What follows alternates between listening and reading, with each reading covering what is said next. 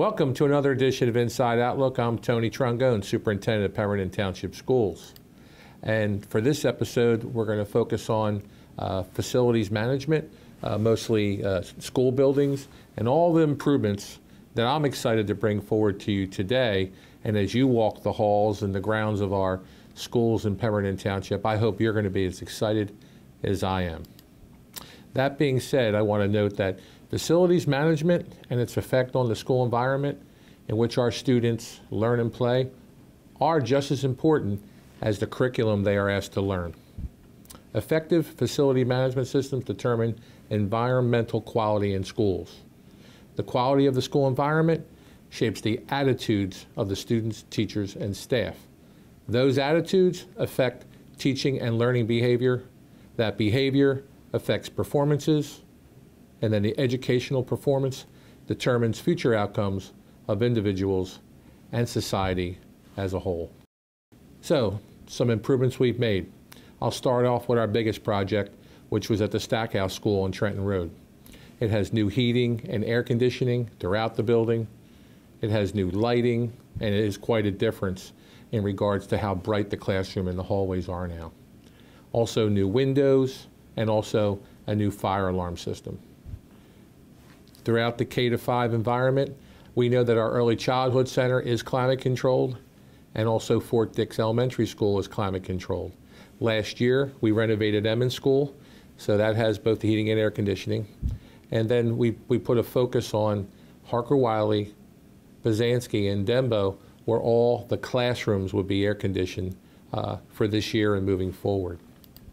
Also at the elementary level, we have smart boards in all the classrooms, but through time they get old, and we're replacing them with interactive televisions that are we're finding is more resilient than smart boards and projectors, because it's so critical that these devices work every day for our students, and we're learning that having that interactive television is going to be more resilient, providing a more stable learning environment for our teachers and for our students.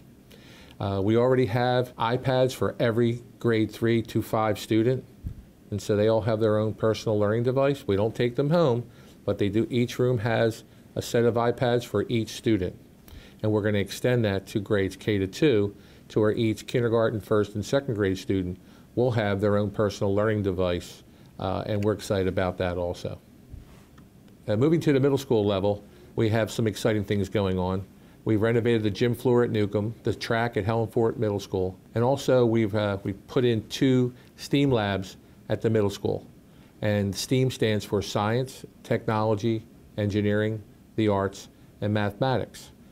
And we're providing our students the latest cutting-edge technology in learning, such as 3D printers and other technologies that afford our students a 21st century learning experience. And now moving forward to the high school level. Each of our students will be provided with their own personal learning device, a Chromebook. We're also, as mentioned earlier, providing interactive televisions in replacing the outgoing smart boards. But also what was really important that we learned last year, we have to have a stable wireless network for our students to learn in. The previous system wasn't as robust as what we had to put in now, because we have so many users on the network at one time on the wireless network. So we've made sure that we provided that stability so our students and teachers are not going to get kicked off the network because there's too many people on the network at one time. So we're really pleased on the progress we've made with our network and our students being able to access that network very easily. Continuing with improvements at the high school, we're making sure all our lighting is at full capacity. Also, various rooms and hallways have been painted, and we're also replacing ceiling tiles, and then all exterior doors have been painted. Our locker room facilities were in disrepair, so we've had to make some changes to the facilities in the locker room, starting with the bathrooms.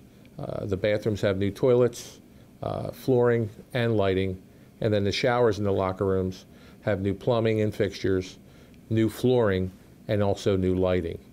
And we're also going to put new flooring in the locker room area where the kids get dressed and provide a better environment for hygiene, and not just on the cement, but on a rubberized floor. Moving toward the visual and performing arts, the stage flooring was renovated, And also of note, part of the stage has a performance floor installed. And then the auditorium lobby. Our parents and our community come and visit our school. We're making sure that that is brightly lit, clean, painted. So you're going to see new lighting, new paint, and new ceiling tiles. Windows are all clean as they should be. But again, when the community comes to visit our school, they're looking at first-class facilities. And some improvements outside of the high school, the soccer field. So we've had some issues with the soccer field, so it's been leveled.